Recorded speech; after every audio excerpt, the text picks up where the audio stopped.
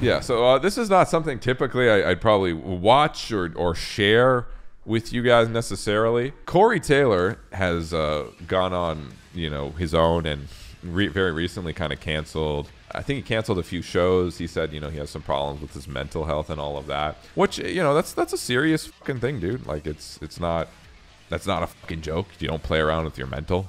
You don't do that at all. Especially, I don't know, I feel like as people get older too, they start to realize how important their mental health is, because your mental capacity fully affects your physical capacity in such an extreme way. Stress, anxiety, depression, whatever it might be, fully affects how you feel physically as well. And in overall, it's just something you got to take care of. It's just everyone should try their best to take care of their mental health. It's very important. And the only thing I ever heard Corey Taylor in like an interview where he wasn't like really funny and happy, because he's usually always like really funny and happy, was like the Larry David interview where he got like deep as fuck. I remember, and he like cried in that shit. And I was like, this is tough, right? Like, this is real. But usually, you see clips with Corey Taylor and he's fucking around, he's having fun, he's happy, he's doing his thing. Seeing him make a statement about his mental health and it not being good and not a fun situation and having to deal with what he has to deal with. However, today, he posted a 2.5-minute video on Instagram kind of explaining everything. Where do I even start? I decided to make this video in response to a lot of the feedback that came out after I announced that I would be carrying on with my Southeast Asia run. He looks so sad. He looks tired. He's in his fucking car. Like, when you make a fucking car Instagram video, like, shit is real, dude. In the statement that I released relating to my mental health lapse, the truth of the matter is I understand why so many of you are upset, and I'm just going to break it down for you. I, over the last year, have had a complete and utter breakdown of boundaries, mental health, ego, entitlement. Wow. The whole 9 yards, culminating in a very, very real, very near relapse.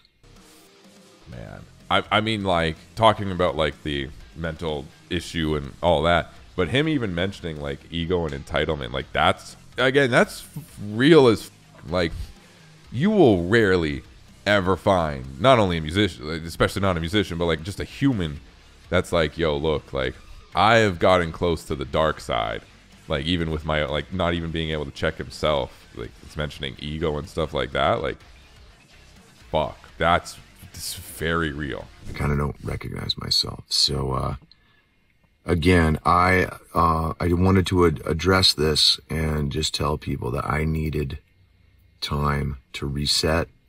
I needed time to start working on my heart and my mind and get straight. The reason I'm keeping the Southeast Asia run, it's literally 4 shows. It's literally a week. I'm going to see how I do with that and just take it day by day, basically. I'm working on self-care right now, getting the help that I need, and surrounding myself with my family. So to everyone concerned with me, thank you very much. I appreciate it. To everyone who's upset, I hope this answers any of your questions. Jesus, people are like, who the fuck, let the man be. My fucking sinuses, bro. I'm sorry. This is not my sinuses are being dicks, right? And the guy is like struggling, bro. Like, who the fuck? Like, oh no, I can't see a show. Bro, man's broken right here. Man looks, sound like he's broken. Like, that's fucking sad to see that. Like, a person that just looks defeated.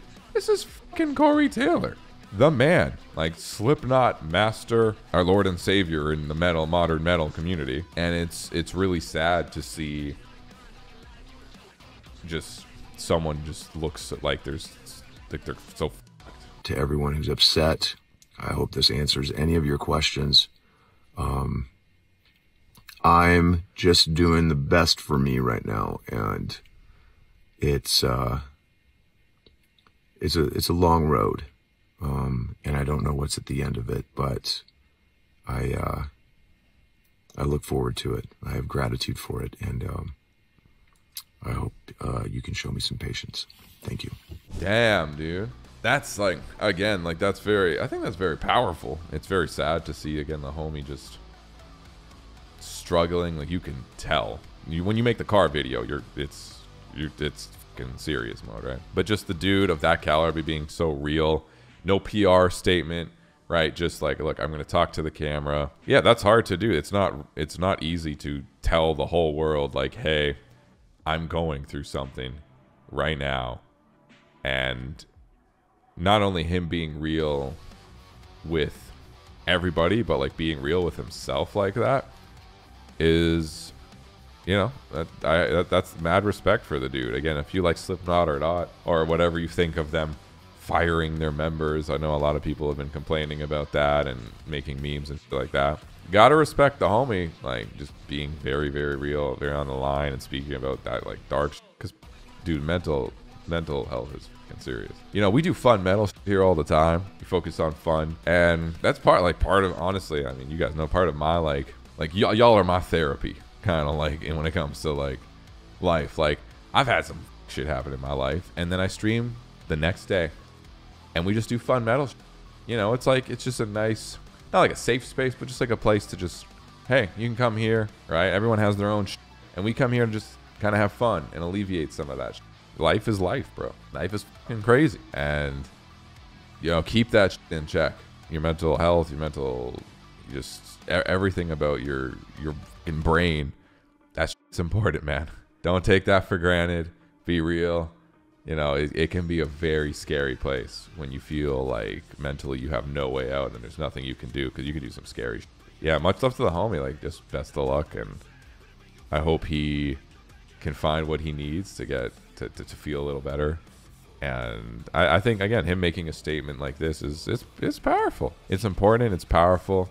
It takes a lot of courage and mad respect for the dude for doing that. Not easy, man. So many times he deserves the rest.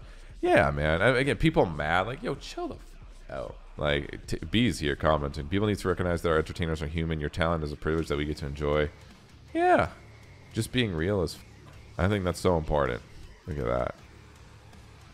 So fucking important. Support you. Yeah, he's human too. And again, even saying like, I'm, you know, checking his own ego, and like, holy, like, okay, I didn't expect him to say that. Entertainers are people. Like, we're your fucking clowns. I get it. Clowns are humans too when they take off the face, when they take off all the fucking clown paint, guys. People. We're all just figuring out what the fuck to do on this random ass rock we live on, yo. We're just figuring shit out. Right? Figuring out in different ways, different calibers, different strengths, different weaknesses, different opportunities. Sure.